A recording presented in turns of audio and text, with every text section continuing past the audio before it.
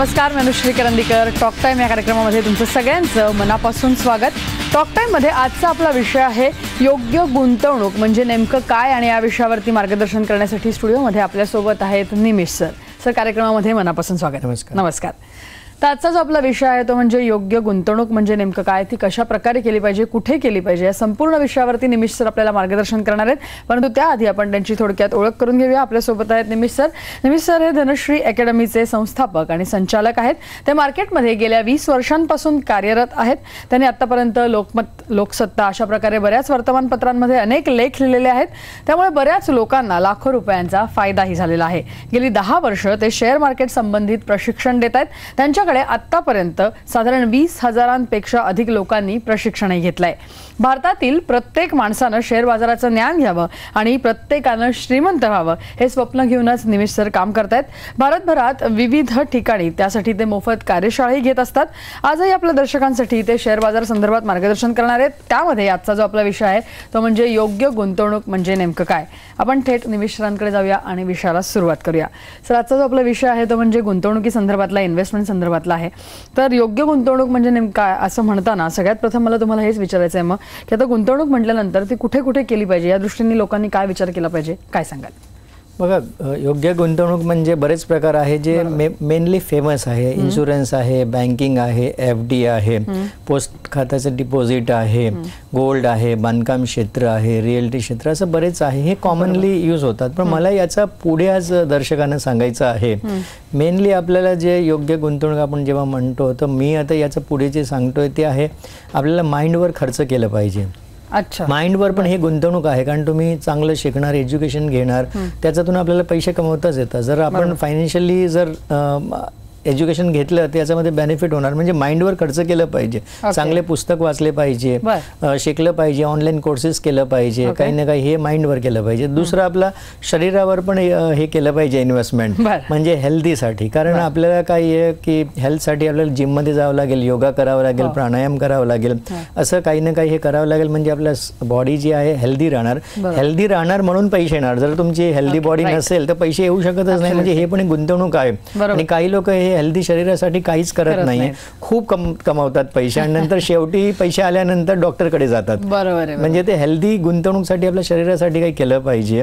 आणि तिसरा म्हणजे पैसेसाठी आपल्याला गुंतवणूक केली पाहिजे। म्हणजे पैसा योग्य जागेवर गुंतवणूक केली तर ते मल्टिपल होतात। बरोबर, आणि तो आपलाच पैसा आपल्याला खेचून आणतो, म्हणून पैशासाठी पण गुंतवणूक केली पाहिजे। मग हे 3 प्रकार मी सांगितलं, काहीतरी नवीन हे दर्शकांसाठी। नक्की, मला वाटतं खरंच खूप महत्त्वाचे मुद्दे मांडलेत तुम्ही, कारण मनाची श्रीमंती लागते, शरीराची लागते, तरच तुम्ही पैसे कमवू शकता आणि ते साठवू शकता आणि गुंतवू शकता योग्य ठिकाणी। खूप महत्त्वाचे मुद्दे होते। पण पुढे जाऊन आता गुंतवणूक करताना एक ज्ञान असणं किंवा नॉलेज असणं गरजेचं असतं, त्याशिवाय आपण योग्य ठिकाणी गुंतवणूक करू शकत नाही।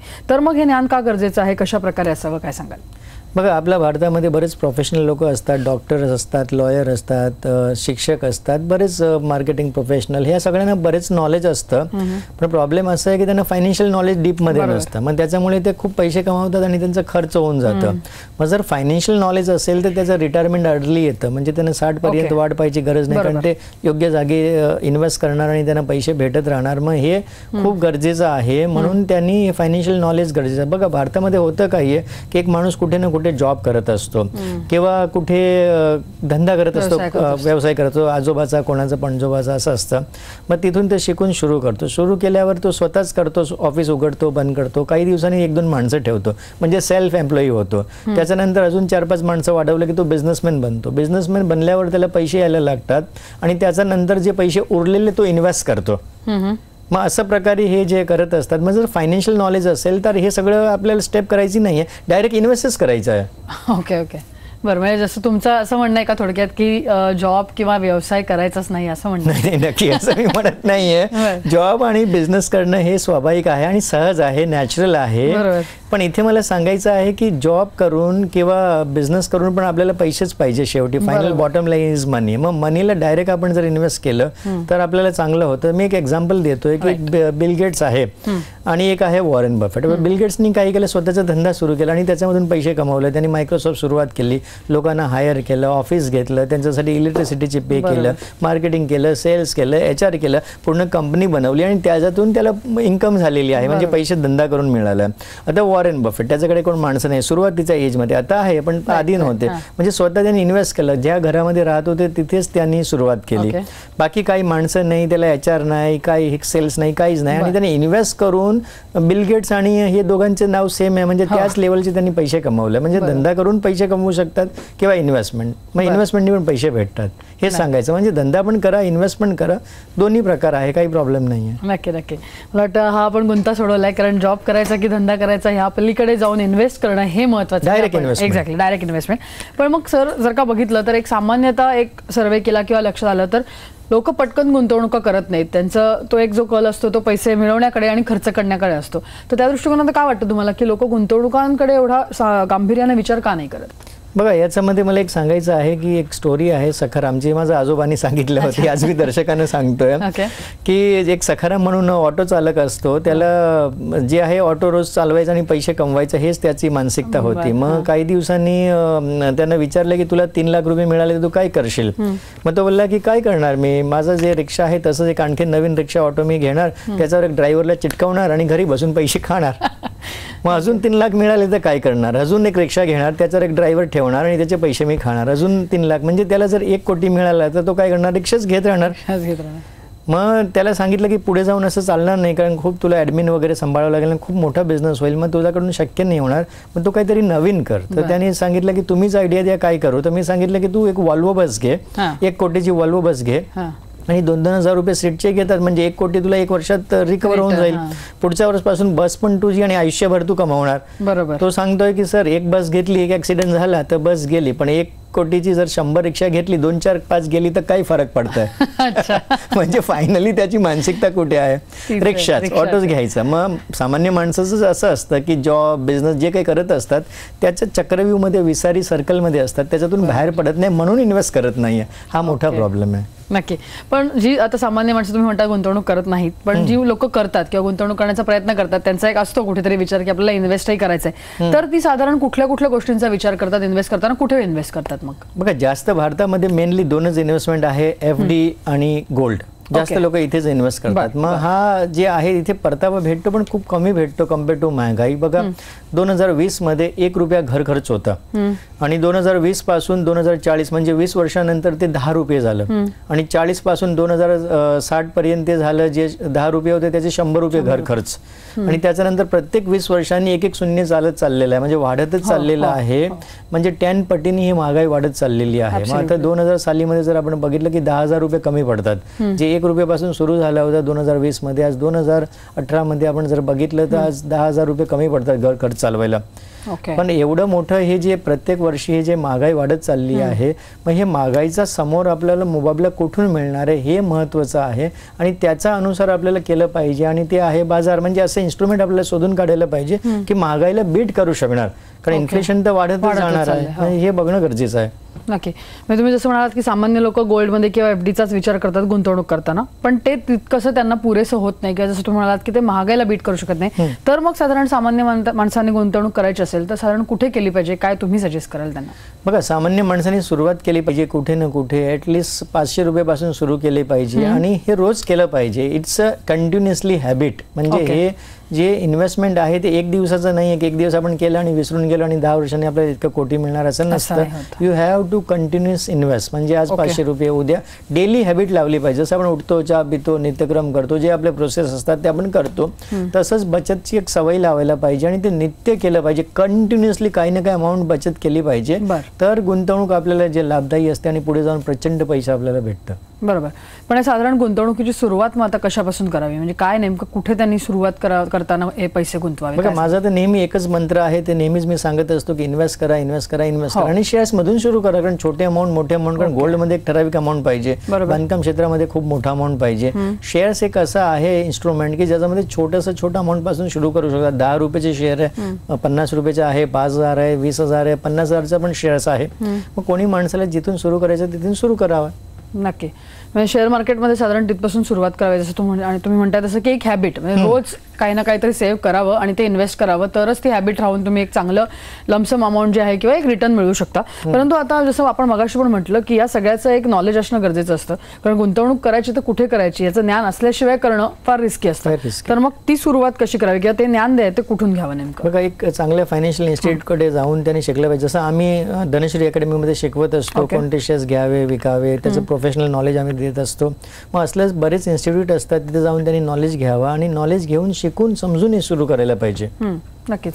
आणि पुढे जाऊन बऱ्याच वेळेला सर असं होतं की जेव्हा आता आपण इन्व्हेस्ट करतो तेव्हा लोकांचं एकच डोक्यामध्ये असतं की आपल्याला टॅक्स वाचवायचा आहे आणि म्हणून मग कुठेतरी इन्व्हेस्ट करायचं त्या दृष्टीने, आणि तेवढीच इन्व्हेस्टमेंट केली जाते. त्याविषयी काय सांगाल? भारतामध्ये हे प्रचंड क्वेश्चन असतात, म्हणजे पूर्ण महाराष्ट्रभर किंवा भारतामध्ये हेच प्रश्न येतात टॅक्स वाचवण्याचा. बघा, मी तुम्हाला एक सांगतो की एक जे माकड आहे त्या माकडाच्या समोर आपण केळी ठेवली एक, आणि एक बाजूला आपण 1 लाख रुपये ठेवलं, बरोबर, तर माकड काय घेणार आहे? केळच घेणार आणि त्यांना वाटतं की माझं पोट भरणार. बरोबर. पण त्याला हे नाही समजत की 1 लाख रुपये जे आहे ते मी घेणार आणि त्याच्यामधून मी रोज केळे घेऊ शकतो त्या पैशामधून.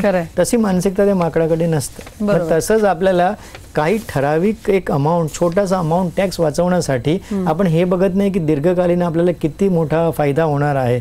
मग टॅक्स वाचवण्याची मानसिकता नसावी. आपल्याला मोठी इन्कम मिळणार आहे कुठून किंवा बेनिफिट जास्त होतोय ते आपल्याला बघायचं. आणि आपण ज्या देशमध्ये राहतोय मग टॅक्स देणं गरजेचं आहे. टॅक्समुळे आपला विकास होतोय देशाचा आणि आपल्याला चांगली फॅसिलिटी भेटते. मग टॅक्स साठी मानसिकता हे बदलायला पाहिजे. गुंतवणूकसाठी आपल्याला गुंतवणूक करायची ना की टॅक्स साठी करायचं की टॅक्स वाचवण्यासाठी मी गुंतवणूक करणार. हे थोडासा मला ऑड वाटतं. बरोबर. ही मानसिकता कुठेतरी बदलायला पाहिजे. जसं तुम्ही म्हणालात तसं की इन्व्हेस्ट करायचं आपल्या स्वतःसाठी, त्या दृष्टिकोनातून इन्व्हेस्टमेंट केली पाहिजे. सर, या अनुषंगाने आपण चर्चा पुढे नेणार आहोत, परंतु इथे वेळ झाली एका छोट्याशा ब्रेकची. तुम्ही कुठे जाऊ नका, पाहत राहा टॉक टाइम.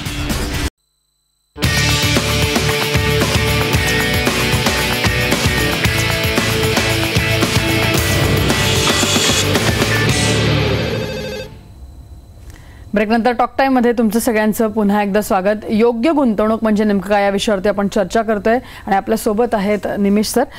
निमिष सरांकडे आपण जाणार आहोत, परंतु त्याआधी प्रेक्षकांना आठवण करून द्यायचे, या आपल्या कार्यशाळा ज्या धनश्री अकॅडमीच्या निमिष सर स्वतः घेत असतात त्या संपूर्ण महाराष्ट्रात असतात, त्या पूर्णपणे मोफत असतात. त्याच्या तारखा ज्या पुढच्या आहेत त्या आहेत 19 जून मंगळवार ठाणे येथे संध्याकाळी 7 वाजता, त्यानंतर 20 जून बुधवार दादर येथे संध्याकाळी 7 वाजता आणि 22 जून शुक्रवार पुणे येथे संध्याकाळी 7 वाजता. तुम्ही यापैकी कुठलीही कार्यशाळा अटेंड करू शकता. निमिष सर स्वतः ही कार्यशाळा घेत असतात, त्या कार्यशाळा संपूर्णपणे मोफत आहेत. त्याचबरोबर अशा प्रकारे ह्या ज्या कार्यशाळा चालतात त्यामध्ये अनेक लोक या कार्यशाळेमध्ये येत असतात, विद्यार्थी येत असतात. त्यांचा अनुभव जो काय असतो, कशा प्रकारे त्या कार्यशाळा चालतात, आपण त्यांच्याकडनंच ऐकूया. मी नीता आवडे घाटकोपरवरून आली आहे. माझ्या मिस्टरांची बरेच दिवसाची इच्छा होती की मी शेअर मार्केटमध्ये करावं, बाकी काही जॉब न करता घरी बसून करावं. तर त्यांनी IBN लोकमतला सरांचा इंटरव्ह्यू बघितला, मुलाखत. त्यानंतर त्यांनी मला ठाण्याला पाठवलं. त्यांचं फ्री सेमिनार होता, तो मी अटेंड केला. तर मला घरी आल्यावर विचारलं कसं वाटलं तुला, म्हटलं नाही खूप छान आहे. मग आम्ही इथं पण मार्केट मंत्र हे पूर्ण 1 दिवसाचा कोर्स केला. तर खूप छान वाटलं. आपल्याला जर पैसे मिळवायचे असेल तर आपण तशी इन्व्हेस्टमेंट केली पाहिजे आणि तसे होप पण आपण ठेवले पाहिजे. आणि मला असं वाटतं की करोडपती बनण्यासाठी खूप चांगला मार्ग आहे हा. आपल्या बऱ्याच इच्छा पूर्ण करण्यासाठी आपण सर्वांनी इथं येऊन बघा म्हणजे, आणि आपण नक्कीच यशस्वी होऊ शकू. आपण सर्वांनी इथं यावं अशी माझी इच्छा आहे. सगळ्यांना नमस्कार. माझं नाव तुषार तांडेल आहे आणि मी बोरिवली इथून आलेलो आहे. या वर्षाच्या सुरुवातीला जेव्हा मी गोल बनवलेले त्यातला एक गोल असा होता की मला फायनान्शियली माझी इन्व्हेस्टमेंट जी आहे ती चांगली करायची होती. जसं आपण म्हणतो की आपल्याला जे हवं असतं ते आपल्याला हळूहळू मिळतं. जेव्हा मी या गोष्टीकडे बघत होतो तेव्हा मला धनश्री अकॅडमीबद्दल माहिती मिळाली आणि आज मी तो कोर्स इकडे पूर्ण केला आहे. दिवसभराचा कोर्स पूर्ण केल्यानंतर निमेश सरांनी खूप छान पद्धतीने सांगितलं की शेअर मार्केट काय आहे, त्याच्यामध्ये कशा प्रकारे इन्व्हेस्टमेंट करायला हवी. तर आधीचे जे गैरसमज होते की हे खूप रिस्की मार्केट आहे, हा सट्टा बाजार आहे, हे सगळे गैरसमज ह्याच्यातून दूर झालेले आहेत. आणि मला खूप आनंद होतोय आणि मी खूप कॉन्फिडंट आहे की आजचं सेशन अटेंड केल्यामुळे मी माझं फ्युचर जे आहे ते सिक्युअर करू शकतो. ज्यांना यापुढे पैसा कमवायचा आहे, चांगलं आयुष्य जगायचं आहे, मला वाटतं की त्या सर्वांनी या कोर्समध्ये एनरोल करून ह्या 1 दिवसाची इन्व्हेस्टमेंट करणं महत्त्वाचं आहे. धन्यवाद. सर आत्ता आपण ऐकलं यांचे हे व्हिडिओज ऐकले, त्यांचे ऐकले अनुभव.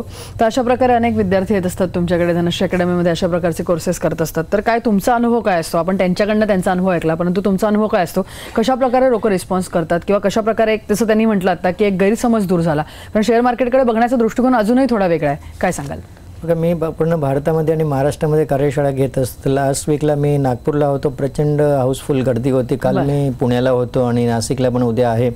मग हे चालूच असतं, लोक येत असतात, म्हणजे खूप कंटिन्युअसली प्रोग्राम चालू असतात आणि त्याचा उत्साहित असतात. कारण मला एक चांगलं वाटतं की ते लोक पहिलं पाऊल घेत आहे, सुरुवात करतात. त्यांना काही समजत नाही, कधी बॅकग्राऊंड नाही आहे मार्केटचा, पण ॲटलिस्ट ते काही ना काही करताय, हे महत्त्वाचं. आणि ते सुरू करताय, मला सगळ्यांना अभिनंदन द्यायचं आहे की सुरुवात तरी करताय. खरं खरं, अगदी नक्की. सर पुढे जाऊन आपल्या विषयाकडे येताना आपण गुंतवणुकीबद्दल किंवा इन्व्हेस्टमेंटबद्दल बोलतोय. तर आता नेमकी गुंतवणूक कशी करायची आपण पाहिलं, परंतु आता गुंतवणूक करताना नेमकी कुठल्या गोष्टी बघितल्या पाहिजेत, काय गोष्टींची काळजी घेतली पाहिजे, त्याविषयी काय सांगा? बघा, गुंतवणूक करताना बऱ्याच गोष्टी बघायला पाहिजे, पण महत्त्वाचं जे माझं मत जे आहे ते मी मांडतोय की बघा, मी सिनेमा बघायला जातो नेहमी, तेव्हा मी बघतो की लोक येतात आणि कुठेही गाडी पार्क करून निघून जातात, फटाफट जागा भेटली की तिथे पार्क करतात. मी कधीच असं करत नाही. मी जेव्हा पार्किंगला जातो सिनेमाच्या तिथे बघतो की कुठे पार्किंग आहे आणि मला जेव्हा पिक्चर सुटल्यावर मला ते गाडी बाहेर काढता येणार की नाही हे पहिले मी बघतो आणि त्या हिशोबानेच मी पार्क करतो. सुरुवातीला मी 5 मिनिटं जास्त घेतो, बाकी लोक 5 मिनिटं घेत नाही, सरळ कुठेही जागा मिळेल ते करतात. म्हणजे एक्झिट आपल्याला खूप गरजेचं आहे इन शॉर्ट मध्ये, की आपल्याला पिक्चर सुटल्यावर अशी जागेवर नको की सगळे गेल्यावर आपल्याला नंबर येणार बाहेर पडायला, असं नको. म्हणून गुंतवणूक मध्ये पण हाच प्रकार आहे की तुम्ही जिथे गुंतवताय तिथे सरळ एक्झिट आहे का, म्हणजे तुम्ही आज पैसे गुंतवले 2 वर्ष 5 वर्ष सरळ तुम्हाला भेटणार का, नंतर त्याच्यानंतर एवढे वर्ष अजून करा, हे करा ते करा, असले प्रकार नको. म्हणजे एक्झिट सरळ पाहिजे. पैसे गुंतवल्यावर ताबडतोब आपल्याला जेव्हा पाहिजे तेव्हा मिळालं पाहिजे किंवा मॅच्युरिटीला इझी आउट म्हणजे मिळालं पाहिजे, हे बघणं खूप महत्त्वाचं आहे. ओके, नक्की.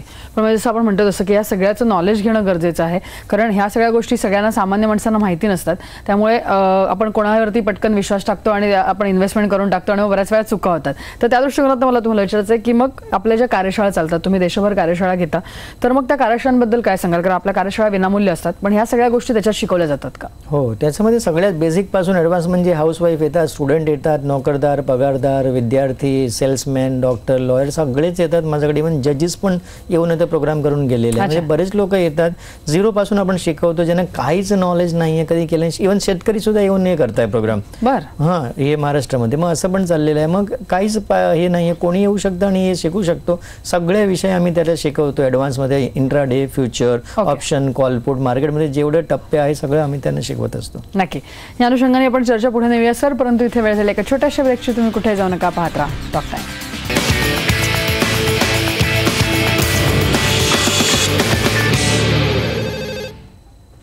ब्रेकनंतर टॉक टाइम मध्ये तुमचं सगळ्यांचं पुन्हा एकदा स्वागत. योग्य गुंतवणूक म्हणजे नेमकं काय या विषयावरती आपण बोलतोय. आपल्या सोबत आहेत निमिष सर. निमिष सर, आपण मार्केटबद्दल, शेअर मार्केटबद्दलच्या कार्यशाळा घेतो, त्याबद्दल मला तुम्हाला विचारायचं आहे की हा ज्या आपल्या विनामूल्य कार्यशाळा असतात त्या संदर्भात या कुठे कुठे घेता येतात एकतर, आणि दुसरं म्हणजे त्याला काही पात्रतेची गरज आहे का? त्याला काही पात्रतेची गरज नाही, कोणी येऊ शकतो. ज्याला लिहायला वाचायला ते सगळेच येऊ शकतात, काही पात्रता नाही आहे. आपल्या स्क्रीनला जे नंबर दिलेला आहे, मिस कॉल, तिथे मिस कॉल करायचं, दॅट्स इट, आणखीन काही नाही. नक्की. सर म्हणाले तसं की आपल्या स्क्रीनवरती जे नंबर येतात त्याच्यावरती तुम्हाला फक्त मिस कॉल द्यायचा आहे. त्या संपूर्ण कार्यशाळा ज्या आहेत त्या मोफत असतात, विनामूल्य असतात. तुम्ही यापैकी कुठलीही कार्यशाळा अटेंड करू शकता. ज्याप्रमाणे आपण सांगितलं त्याप्रमाणे पुढच्या ज्या डेट्स आहेत त्या 19 जून मंगळवार ठाणे इथे संध्याकाळी 7 वाजता, 20 जून बुधवार दादर इथे संध्याकाळी 7 वाजता आणि 22 जून शुक्रवार पुणे इथे संध्याकाळी 7 वाजता. आता या लेटेस्ट ज्या कार्यशाळा आहेत ते स्वतः निमिष सर इथे घेणार आहेत. तुम्ही ते अटेंड करू शकता. एक मिस कॉल फक्त तुम्हाला द्यायचा आहे. सर पुढे जाऊन तुम्हाला विचारायचं आहे मला, तुम्ही स्वतः फॉरेन इन्व्हेस्टर्स बरोबर काम करता, त्यांच्यावर असता, तर त्यांचे या संदर्भातले काही टिप्स असतात, ट्रिक्स असतात, आजची काय? आजची ट्रिक्स आहे जे जबरदस्त आहे आणि ते प्रत्येकाने एक नवीन पर्स घ्यायचा आहे. म्हणजे आपला पर्स घाणेरडा नको, फाटका तुटका नको, एकदम चांगला. कारण कपडे जसं आपला आहे माणसाचं, तसं पैशासाठी जे आहे ते पर्स आहे. मग पर्स सगळ्यांनी नवीन घेतलं पाहिजे आणि नवीन पर्स घेतल्यानंतर पैसे खूप आकर्षित होतात. बरं, मग हे चांगली ट्रिक्स आहे. नक्की. मला वाटतं आपण ह्या ज्या सगळ्या ट्रिक्स देत असतो त्याला खूप छान रिस्पॉन्स मिळतो. मागच्या पण आपण भरपूर ज्या ट्रिक्स दिल्या होत्या त्या लोक करतायत, फॉलो करतायत आणि त्यांना खूप चांगला रिस्पॉन्स येतोय. त्याच्यामुळे आजची ट्रिक एकदम छान आहे. मला वाटतं तुम्ही म्हणालात तसं की जर का आपलं वॉलेट खराब झालं असेल, कुठे फाटलं असेल, काय असेल, तर नवीन वॉलेट किंवा पाकिट जे आहे ते तुम्हाला घ्यायचं आहे. पैसे त्याच्याकडे आकर्षित होतात असं सरांनी सांगितलेलं आहे. सर, आपण तुम्ही लेख जे आहे प्रत्येक वर्तमानपत्रांमध्ये लिहिता आणि त्याच्यामध्ये जो उल्लेख असतो पैसे मोजता मोजता थकाल, काय सांगाल? मी शेअर्स दिलं होतं 2015 KEI इंडस्ट्री, आणि KEI इंडस्ट्री जे होतं तेव्हा 70 रुपयाला होता. आज तो ऑलमोस्ट जे आहे 600% जे वाढलेलं आहे. म्हणजे जून 2018 428 रुपये झाला. म्हणजे 70 रुपयाचा 428 म्हणजे 600% जास्त वाढलेला आहे.